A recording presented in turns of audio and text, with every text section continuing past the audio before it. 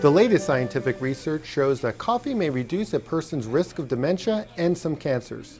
But the strongest research shows that coffee may play a role in treating type 2 diabetes. Well, the research suggests that the antioxidants in coffee, maybe the magnesium and chromium in coffee, can increase someone's resistance to insulin. And this is big for somebody with type 2 diabetes, because for someone with type 2 diabetes, this could mean that the insulin in their body could work better.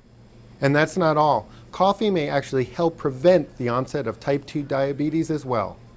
It's no secret that as we get older, we become more sensitive to the caffeine in coffee. Most folks my age are up all night if they drink it after 5 p.m. But the real downside to coffee is the stuff we put in it. We know that coffee often goes with heavy cream and a lot of sugar. And those two substances can pack a lot of calories. For instance, a 24-ounce Frappuccino has almost 500 calories.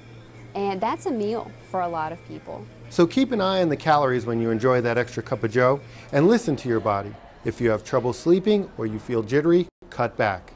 In Morgantown for the West Virginia Health Report, I'm Dr. John Phillips.